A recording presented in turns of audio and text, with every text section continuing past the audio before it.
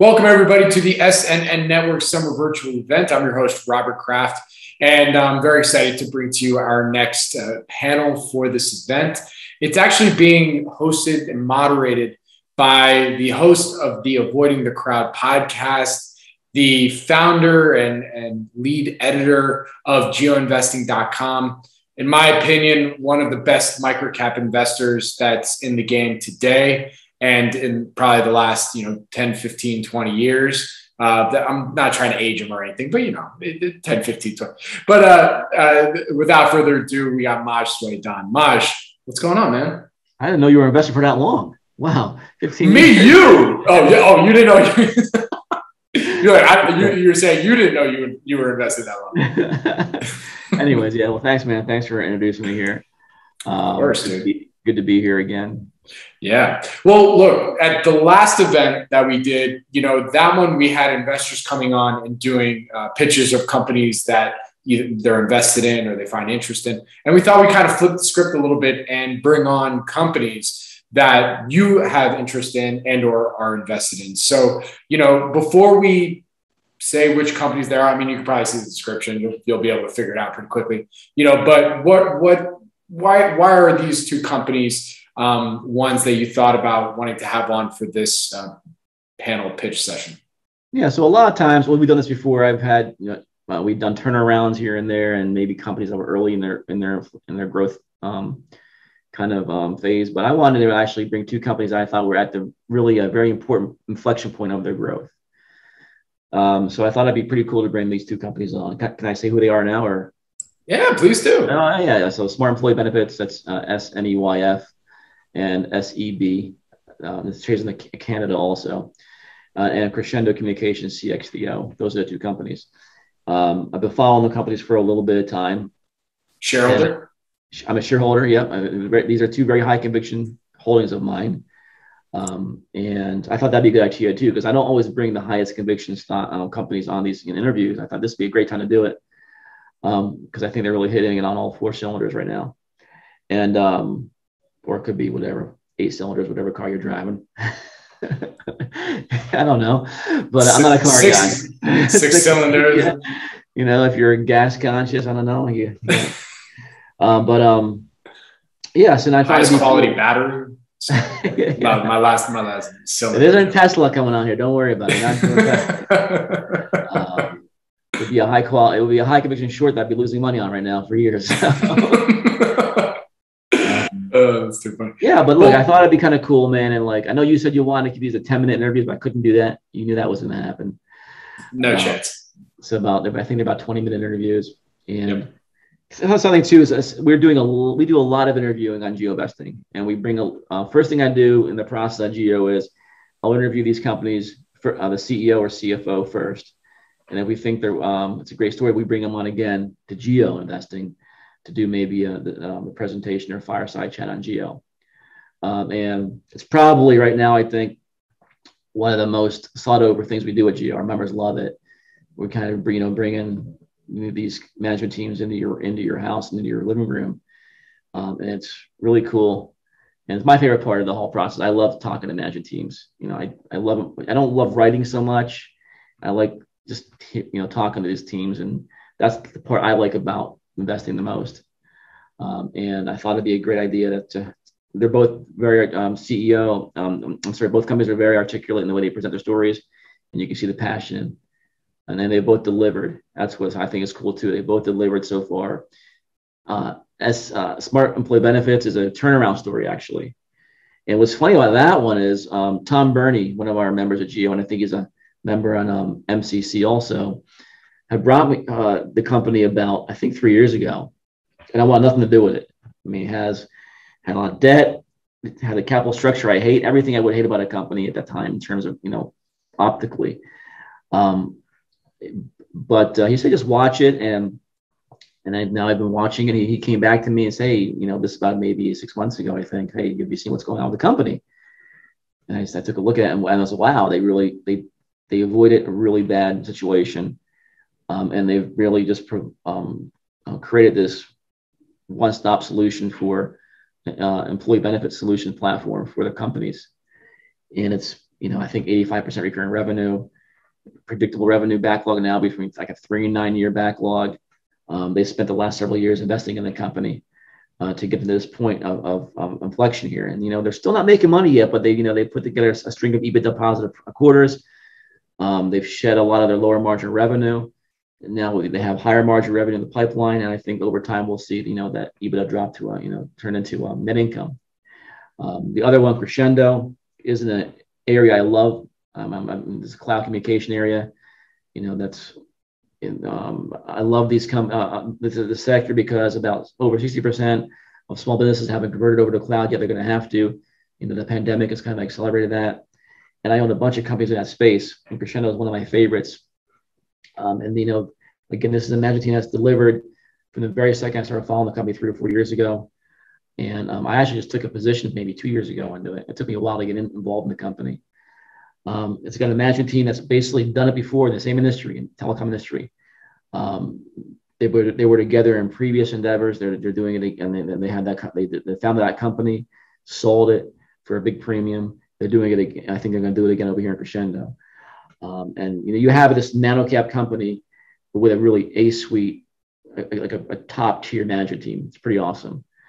And they just recently made an acquisition, which I don't think the market's respecting, that makes them a top 4 player in this like Ring Central Zoom type of industry. When you look at the valuation discrepancy between Crexendo, I think it may be about 4, maybe 4 or 5-ish in EV to sales, compared to 15 to 20 in these other players.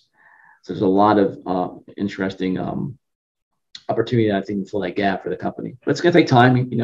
They just recently uplisted in NASDAQ, so I don't think they're really known that well by the market yet, but I think they will be in a few more quarters. Well, Maj, without further ado, who's first up? First, we have Smart Employee Benefits. The CEO and CFO will both be present for that chat.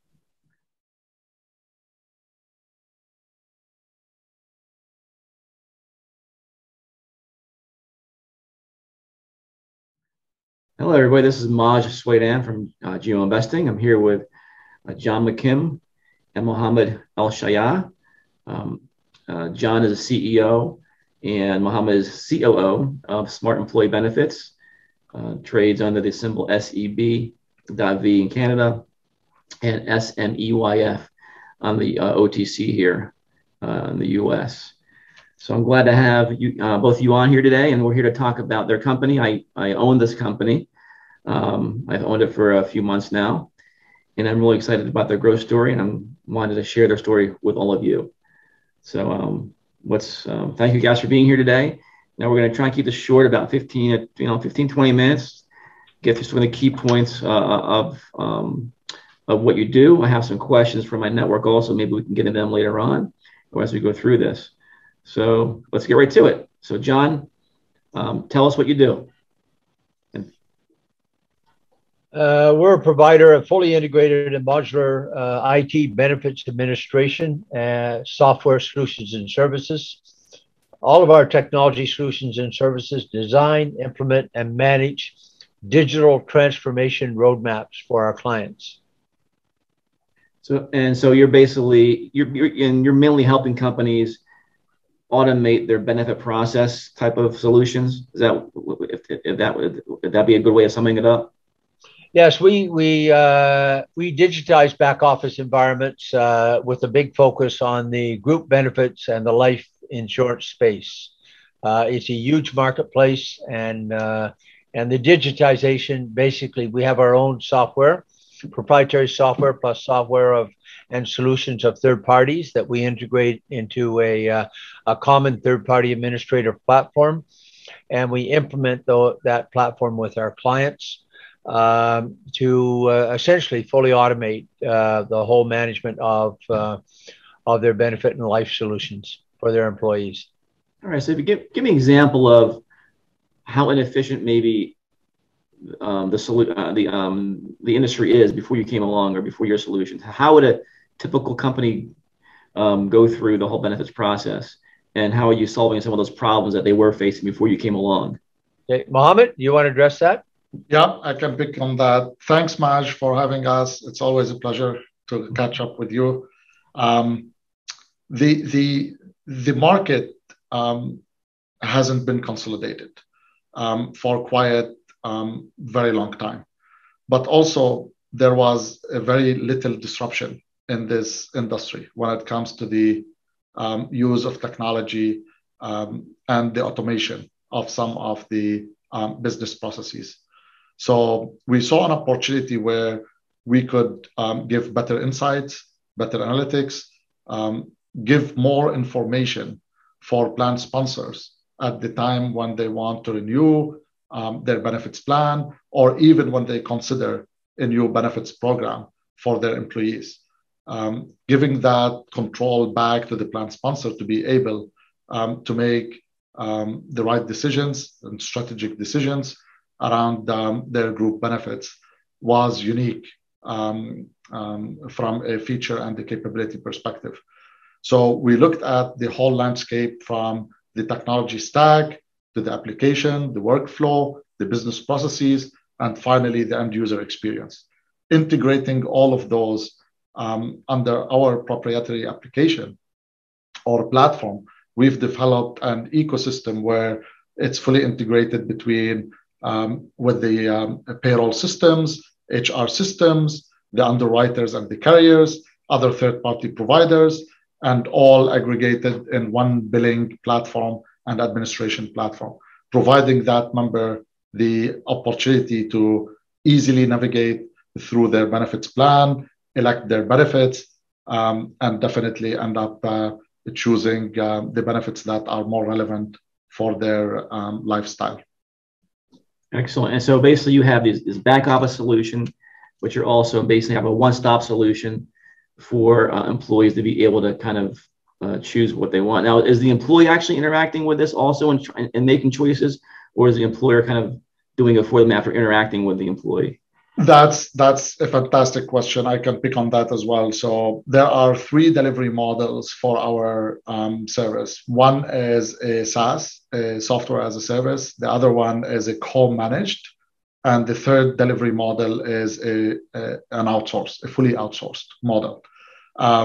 There are various channels and interaction points, one at the plan member level, and that's where the plan member goes and navigates the technology to select their benefits and to identify the options that they want to go through. And those plan designs can vary from a traditional plan design into a much more flex plan design and anywhere in between. There is also the plan sponsor portal, where the plan sponsor can have visibility and access to generate reports, to support their members in a co-source model, but also have full control over the benefits plan and experience that their members are getting. The third one is really the back office. And this is where in a full outsource, we white label the complete platform to look, feel as the plan sponsor, starting with our contact center all the way into our back office operations, where we deliver the service on behalf of the plan sponsor. We do the administration of the plan design, we provision the member portal, we do the support, we answer the calls, we do the day-to-day operations for our customers. That's awesome. I think you've really summed it up really well here for us in terms of what you do. But this wasn't an overnight success for you guys. There was a lot of hard work here. So a key to to making your platform, beneficial and work is having enough products and solutions, I guess, to have this like one-stop shop. So tell us a little bit about how you built that platform over time and some of the struggles that you had to go through too and the early challenges. I think that's an important part of the story. I'll give you some feedback there, Maj. We started the company in January 2011, so we're 10 years now. It takes a long time to build things of value, as we found out. We made a number of acquisitions along the way, and the acquisitions targeted various things. They helped us acquire client base, and they helped us build out our technology roadmap. So we had a vision of what we wanted at the end of the day and what we wanted to provide our clients. So now you can build that totally from scratch, which is always the most difficult way, or you can buy organizations that are already in the marketplace. You can take the clients and the technology and the feedback from the clients. You can integrate the technology that you've acquired, and you can evolve that into a single platform. So that's essentially what we've done. So in the space of 10 years, we've taken 12 acquisitions. We made 14 acquisitions. We sold back 2 of them that turned out not to be core. But we ended up now with over 500,000 plan members under contract, over 330,000 on our platform, over 400 million of signed contracts that include backlog, evergreen type contracts, and option year type contracts that go out, some as long as 9 years. We have name brand clients. If you look at the largest corporations in Canada or the most notable corporations in Canada, and probably 1 out of every 2 are our clients. And so now that helps us develop our technology roadmap, because these clients spend millions of dollars on consulting advice in terms of how they manage their environments for their employees. And we have the benefit of that thought leadership in the development of our technology roadmap, because we're the ones that have to deliver and execute against their vision. So that's how we've got to this stage. So we have probably 35% of the largest clients in Canada, or the most notable clients in Canada, on our platform. And we are now evolving into the emerging marketplace, which is sort of the employees under 500 employees. So we've taken the technology that we have developed and integrated into some of the most sophisticated clients in the country. And we've evolved that platform into a digital marketplace that now is approaching the emerging market. So where the emerging clients can have the same capability and the same functionality that the large clients have, but in a cost-effective manner. So that's what has taken us 10 years to get here. We currently manage, we have under contract about 1.3 billion of premiums. And we've launched a very unique business model for that emerging marketplace, where we don't go after the individual clients. We go after the organizations as the channel partners who already have those clients. And we deploy our third-party administration environment and our technology environment as a white label for these organizations. So no different than one of our large corporate clients. We basically deploy that with brokers and consultants and that already have those clients. And everything is in the cloud. And we manage as Mohammed says, we can deploy our technology on 3 different platforms: SaaS, co-source, or fully outsourced. The majority of our clients like the fully outsourced model because it's the easiest for them. They don't have to worry about technology. And also, once you're on our platform, it's very difficult to move after that, given all the functionality and things that we have that you really can't find in the other platforms. Mohammed, do you wish to add to that? Yeah, no, you've covered it, John. One thing to add is that part of our vision is creating this exceptional experience for our clients and members every day. And to do so, we wanted to implement a technology-driven business model where we could evolve our technology over time.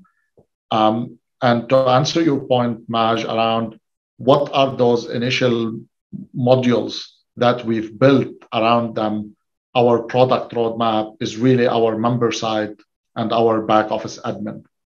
Those are the 2 modules that needs to go first into the client environment configured.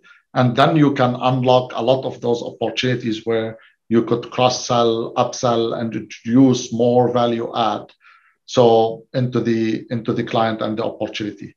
There are also some other standalone modules that can be offered, even if we are not doing the complete benefits administration, that we can offer them on a SaaS base or even a co-source or fully outsourced models. But the core entry into our client base is really with our member site and the back office admin and billing platforms. Beautiful, thank you. So there was something I remember from talking to the past conversations. I think you had talked about, hold on a second. I think you had talked about the revenue per plan member. Was that a number that you were talking about? Well, where that is right now and where that might be going? If you take an average benefit plan, let's say around $3,000. Now, some of them go up to 5, 6, 7, 8, and some are as low as like $2,000, $2,500. If you just take the average benefit plan of about $3,000, the administration revenue and the managing the back office environment is a minimum of about $250 a plan member per year. Okay. At the moment, our solutions will capture over 90% of those activities that comprise that 250 plus. Today, we do about $45 per plan member per annum. Our target over the next 24 months or so is to move that to $100. Now, as I say, our technology solutions can capture pretty much all of the 250, but it just takes clients time to make the decision to adopt all the modules and so forth. And we have to have a certain amount of sales there. But if you look at the 500,000 plan members that we have on our platform, the 500,000 plus plan members, then there's a lot of organic revenue opportunity just within our existing client base.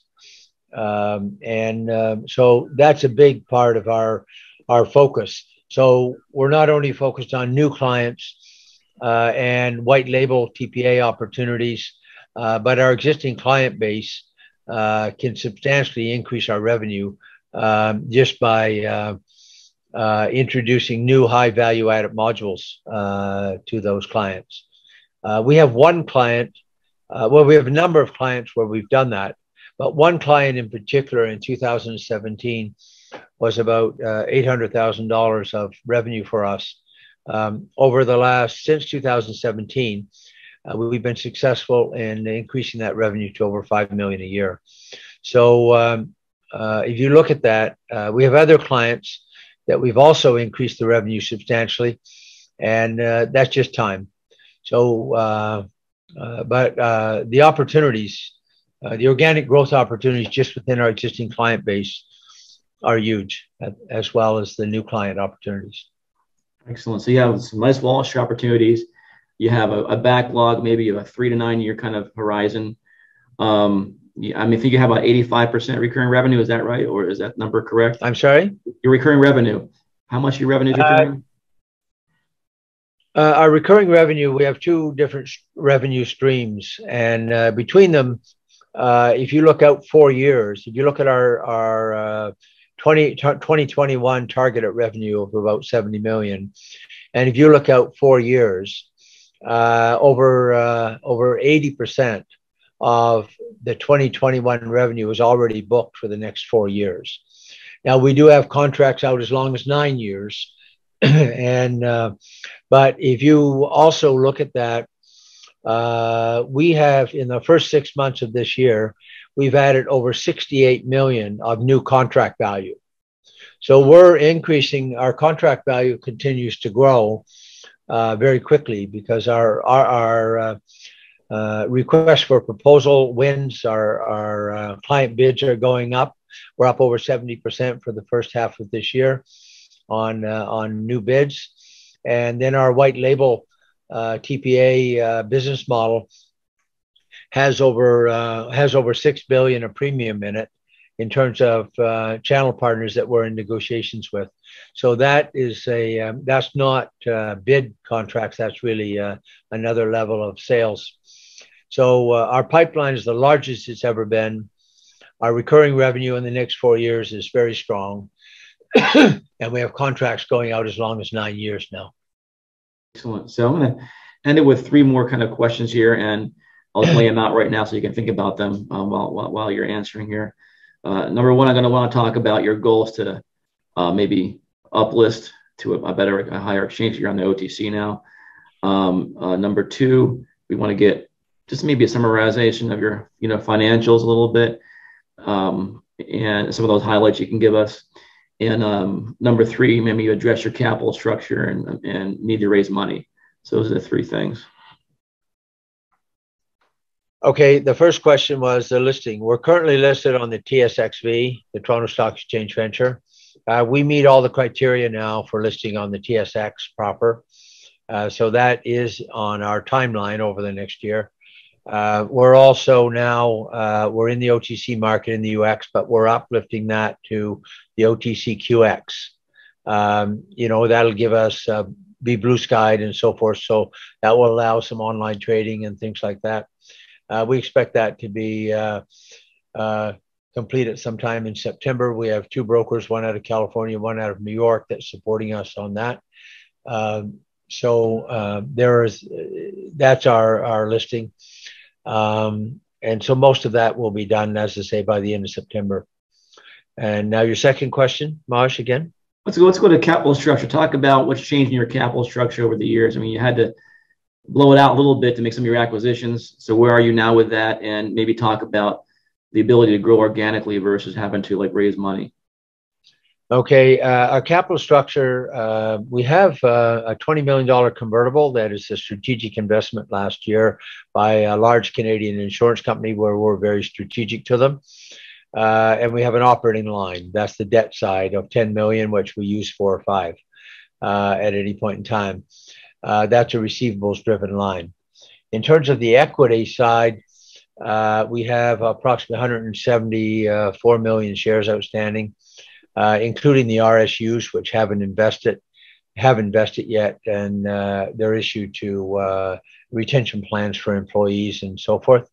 So our intent is to do a consolidation, a 1-for-5. So that'll take that back to about 35 million shares, 35 million shares. And at 30 cents, that'll take our stock price to about $1.50. At that point, we start to get a lot more institutional investor interest because a lot of the small cap funds in Canada like to look at small cap stocks that are trading over $1 and so forth. So we think that will help as well. The 20 million convertible took a lot of our short-term debt and turned it into a 5-year note. So that really reduced the balance sheet risk that we had, and so forth. The organic growth opportunities that we spoke about, we can grow that on our own working capital. We've now had 5 quarters of positive EBITDA. Our CapEx programs are well under control now. If you go back 3 years, we were spending $5-6 million a year in CapEx, and we were expensing the majority of that. Today, our CapEx programs are about $200,000 a year, and a lot of our technology roadmap growth is really being paid for by our clients and involved in the enhancement of opportunities for our clients. So that's well under control. We expect a good third quarter as well, so that'll be 6 quarters going forward. And if we raise money, we would look at potentially raising equity, but we wouldn't do that before a consolidation and before the announcement of some of the transactions. We think we have some, we have some good things on the table, and if we can win some of those, that should be very positive for us as well. So, maybe later in the fall we may raise some equity, but we won't raise it at our current prices. And if we do raise equity, Our intent would be to, it'll be a broker-driven environment that would that we think can bring in a number of the small cap funds that they like to buy positions before they start buying anything in the marketplace. So that's on our horizon over the next 5 or 6 months. But so that seems we don't particularly need to raise cash to grow. We do have some acquisition targets we're looking at. But we'll need we won't do those without a better stock price. So those are the things we're looking at. And we think with a good third quarter and some of the deals we have on the table that we're optimistic. Great, excellent. And so one last thing on the financials, and we got to close it here. Operating leverage. You've reached a point now where you spent put a lot of money investment into the company over the years. I'm assuming you're at a point now where as you grow revenue, you're going to have some type of operating leverage here where a lot of that revenue is going to drop to the bottom line. Well, if you go back and look at our numbers, our gross margins, we really drive our business off our gross margins. And if you go back in 2016, 17, our gross margins were in the 15, 16% range. If you look in 2020, they were 32%. So our gross margins continue to grow. And if you look in the first half of 2021, the first 2 quarters, our gross margins were almost 37%. So, and a big part of that is because we're getting a lot more traction on our benefit processing revenue streams. And so today, whether it's our more technology-driven revenue streams or our benefit processing revenue streams, and they do operate as brother and sister with regard to our clients. Today, over 80% of every new gross margin dollar, no matter which revenue stream it comes from, goes to our EBITDA and positive cash flow. So lots of operating leverage in our client base and in our current revenue streams. And if we are able to grow our $45 to 100, the majority of that, more than half of that, will go to our bottom line. That growth. Excellent. Well, thanks, John and Mohammed. That was an awesome summary of what your company does and your opportunities, some of your risks, and really appreciate the time you took today to be here with us. And we'll look forward to having an update with you in the future. Maj, thank you very much. Really appreciate you taking the time and really appreciate your interest in our company. Thank you. And where can people go find more information about you, your company? www.SEB-inc.com. All right. Thanks, guys. Awesome. Thanks, Maj. Yeah. Thanks, Maj.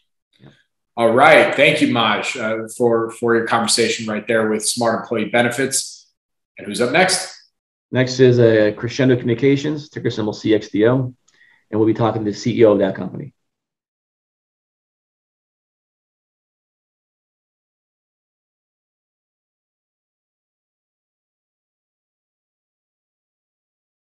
And this is Maj Soueidan from GeoInvesting. I'm here with Doug Gaylor, COO and President of Crexendo Communications. Symbol CXDO trades in the NASDAQ with its recent uplisting not too long ago. CXDO plays in the cloud communication, UCaaS kind of area. And that's a particular area I'm really interested in investing in. And it's one of my higher conviction holdings in that space. And I'm really excited to hear Doug's story today and get an update on how things are going. And I kind of want to share that with a wider audience outside GeoInvesting. And with that, I'll introduce Doug. Thanks for being here, Doug. Let's talk about Crexendo. Thanks, Maj. Great to be here, and always excited to have our discussions and tell you about the great progress that we're making here at Crexendo. So as you already highlighted, Crexendo is a unified communication as a service player. So we're a cloud communications company doing business telephone services for small and mid-sized and enterprise level businesses, competing against the likes of the Ring Centrals and the Vonages and the 8x8s and the direct marketplace. And then we're extremely excited that last quarter we announced and finalized our acquisition of NetSapiens, who is a platform provider of UCaaS services. They're the fourth largest platform provider in the United States, behind Cisco's BroadSoft, Microsoft's Metaswitch, and Mitel's platforms. And so, we're really excited about where that positions us in the industry. And we had a really strong earnings call just yesterday, and really excited to talk to you about where the company is going from here. That's awesome. Now let's get right to NetSapiens real quick here, because that kind of transformed the company. So NetSapiens has given you a much wider kind of product offering, right? So let's talk about what Crexendo was before NetSapiens and what it is after now, to give us perspective. Yeah, perfect. And great question. And so if you think about what Crexendo was before NetSapiens acquisition, we were selling our UCaaS offering directly to end user businesses through a direct channel and through a partner agent channel. And basically what that means is that we were going out and selling our business telephone services to all size businesses, selling it through our direct channel, which is about 25-30% of our sales volume, and then through our agent partner program, which is about 75% of the revenues that the company was getting prior to the acquisition. So with the acquisition of NetSapiens, the great part about this acquisition is that it really fills out the portfolio. Where we were just selling a platform before directly to end users, with NetSapiens, we've actually bought a platform that sells to other UCaaS service providers. NetSapiens currently services over 1.7 million end users, and we anticipate that number being over 2 million here in the relatively near future. And so when we think about that captured audience, they've got their partner base is UCaaS providers selling the UCaaS platform from NetSapiens to their end users. So the merger is extremely exciting for us because it really rounds out our portfolio. Now we can sell direct to end users through our direct and our agent program, and we can sell to platform providers with a UCaaS solution through NetSapiens. So we really have all of the options covered now, and really have a tremendous opportunity to grow this to the next level. And that's good for your margins too, right? Because I think prior to the NetSapiens acquisition, some of your solutions were more third party, if I recall correctly, not necessarily all organically developed. Is that right? Yeah. So for example, our collaboration tool. So we've got a collaboration tool very similar to Zoom. We're using your Zoom connection right now, but we've got a collaboration platform with the NetSapiens acquisition that's very, very comparable to Zoom. In my opinion, biased opinion, obviously a better solution than Zoom out there. But prior to that acquisition of NetSapiens, we were white labeling a collaboration tool. We were white labeling a mobility tool. And now with the NetSapiens acquisition, we bring a lot of those extra resources on the UCaaS platform in-house that were developed and designed by the NetSapiens team. Great. And before I get into the numbers and what this does for you number-wise, well, what do you do for NetSapiens? What was your advantage you brought to the table for them? What did they see in you? Yeah, great question. So if you look at the combination of the two, both companies were growing, extremely rapidly. Crexendo had 20% growth quarter over quarter in Q1 and Q2 in our traditional UCaaS. NetSapiens in their 2020 year had a 30% increase over 2019. So they were rapidly growing in their UCaaS offering. We were rapidly growing in our UCaaS offering. But this is a very competitive marketplace. And so, two companies coming together to have, more power, more leverage out there in the industry. So we bring to them, just a bigger organization, very sales marketing oriented organization. NetSapiens was very focused on an engineering platform and have built a great platform, but they really needed the extra horsepower to get them to the next level from a sales and marketing perspective, and being able to grow the revenue and being able to make it a much more profitable business. So when you look at the combination, it's a perfect combination for us because it's an accretive acquisition. It's going to add immediate monthly recurring and one-time revenue streams for us. And it's going to give us a very long-term sticky customer, because the partners that are using the NetSapiens platform today, that's their whole business model. Their whole business model is built on the NetSapiens platform. So it's a very, very sticky customer-partner relationship. Excellent. So I want to get into margins in a second, but before we do that, why don't you talk about the size of NetSapiens compared to your size and your revenue? Let's break down maybe some of this information in the Q1 I'm sorry, your Q2 release you just put out yesterday, in terms of were we seeing growth organically from both companies? Yep, great. So we just announced our earnings this week, and so we had a 43% increase in revenue year over year for Q2 at $5.8 million for the quarter, compared to $4.1 million in the Q2 of last year. And we had a 20% increase in our UCaaS revenue for the quarter. So a very strong quarter for us. And that quarter only included 1 month of NetSapiens revenue. So NetSapiens was finalized on June 1st. So we only had a 30-day contribution of NetSapiens. So we anticipate that with Q3, that'll be a full quarter of NetSapiens revenue. So that'll be a really, really strong shot in the arm for us from a growth perspective and from a revenue perspective. Again, when we look at the organization, even putting the two organizations together on a non-GAAP basis, we had a slight non-GAAP profit for the quarter for Q2. Obviously a lot of acquisition costs and amortization costs that were built into Q2 that led to a GAAP loss. But when we look at where we are financially, we're extremely, extremely strong with this acquisition, and it's going to be a very accretive, very positive revenue and bottom line growth going forward. It's funny when you look at, I can't believe we're talking about profitability in the space. When you look at other companies in the space and how they've evolved, and compared to your size where you're at now, you're doing like $6 million a quarter right now.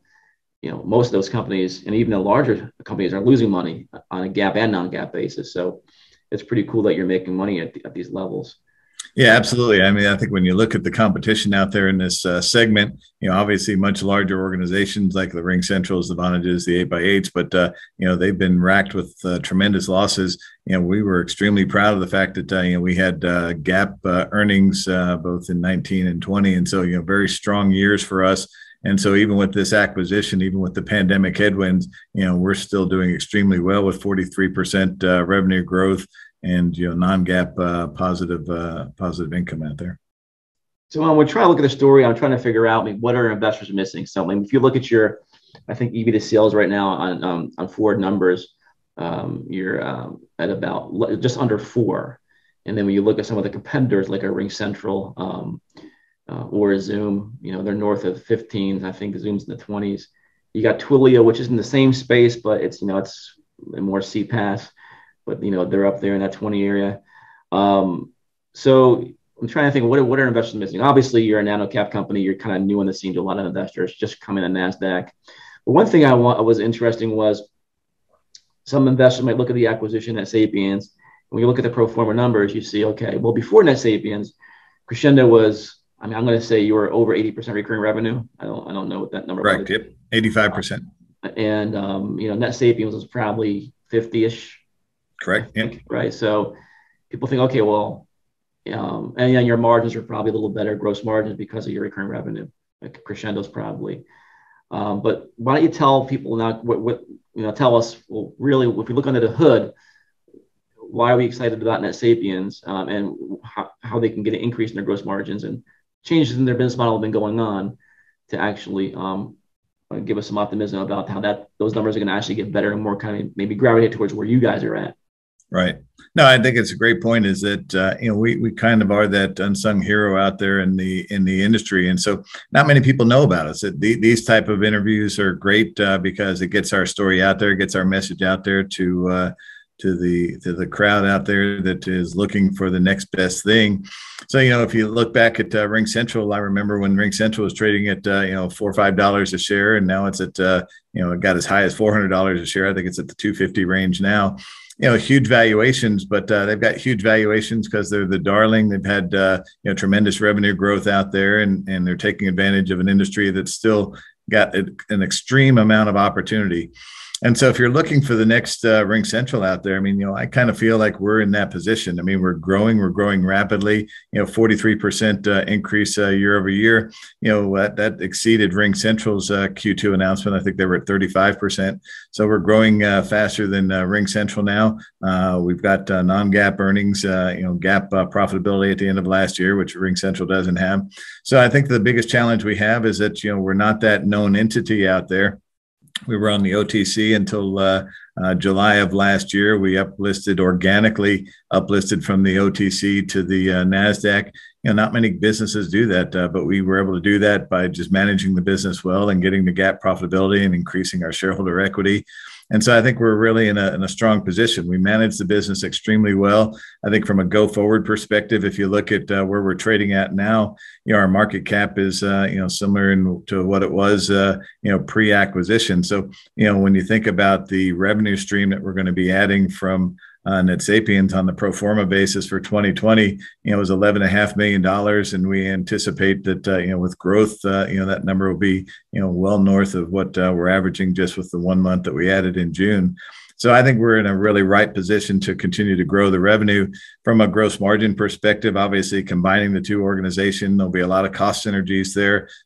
So they were, it's an accretive acquisition. And so when we think about cash flow, they were positive cash flow prior to the acquisition. With our management strategy, our cost management, and our guidance, it's going to be a very, very accretive acquisition going forward. So I think when I look at the opportunity for growth here, it's pretty tremendous.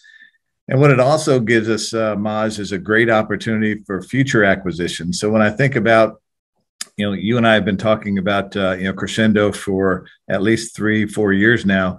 And, one of the things that you and I have talked about in many of our discussions over the years was acquisitions. And until we were able to do our capital raise, we did an S1 offering last year in August or September. When we did that raise, that allowed us to have the capital to go out and make the NetSapiens acquisition happen.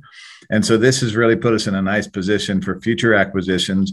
And with NetSapiens, we've got a customer base of 190 UCaaS resellers out there already using our platform. That's what I like to refer to as a stocked fishing pond. So if we think about where our next acquisition strategy is going to be, it's probably going to be in our stocked fishing pond to be able to increase that top line revenue with accretive acquisitions that are already on our platform. And those will have amazing cost synergies going forward. Right now, the focus is really migrating or integrating the NetSapiens acquisition. But once we do that, sky is the limit from an acquisition perspective of rolling up opportunities within our own customer base. Beautiful. And I think that you talked about, this is interesting. What percent of small businesses have not adopted a cloud communication kind of platform yet? Yeah, the Frost & Sullivan report, and they're one of the leading experts, industry analysts and consultants in the industry. And so they released a report just in the last 3 months. And their report showed that 61% of the businesses in the United States still have not moved over to the cloud for their communication services, which means that only 39% have adopted cloud communications. That's great, but that still means that there's a tremendous window of opportunity for future growth. And it's not a matter of if those other 61% move to the cloud, it's when. So it's only a matter of time. The pandemic has really increased that movement to the cloud, and it'll only continue to increase as businesses get back to their normal day-to-day post-pandemic. I think before the pandemic, that was around 75%, right?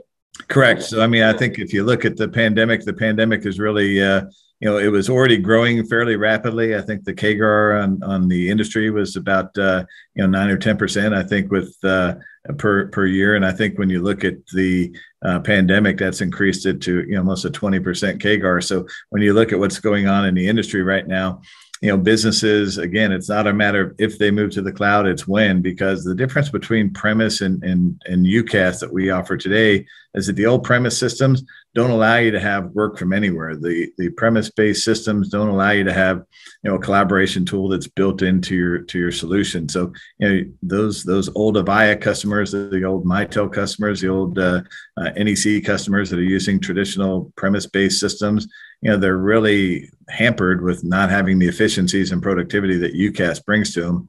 So again, it's I like to use the analogy of the smartphone. Everybody's got a smartphone now, but 12 years ago, 13 years ago, everybody had a Motorola flip phone, and that was the greatest thing since sliced bread, until you realize that the smartphone did a million things better.